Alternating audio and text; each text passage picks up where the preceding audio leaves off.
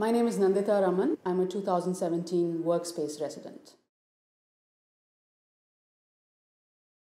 This might be one of the first works coming out of, like really occupying that place where, everything is life and everything is art. I think one could say that taking away the compartments between life and art also leads to taking away compartments between where I end and you start.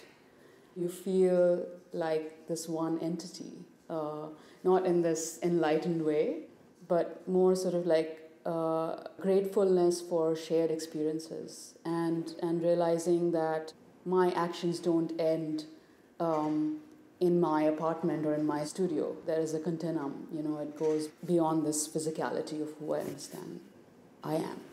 I don't think it is the making of the object that I'm interested in.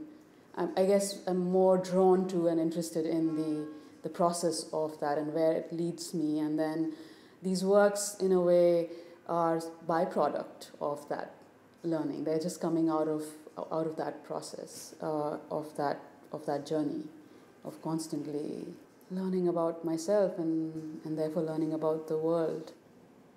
Dropping of ink, we've done it accidentally as children. I got my grandfather's fountain pen and I started to use it, and so there was ink in my life again.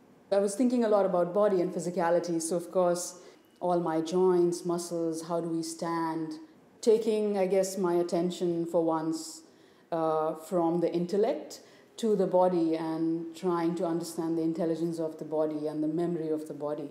Touching the paper with a drop of ink, it had to do with letting go of control and just sort of letting it drop wherever it had to drop, and then, just sort of like witness it in a way.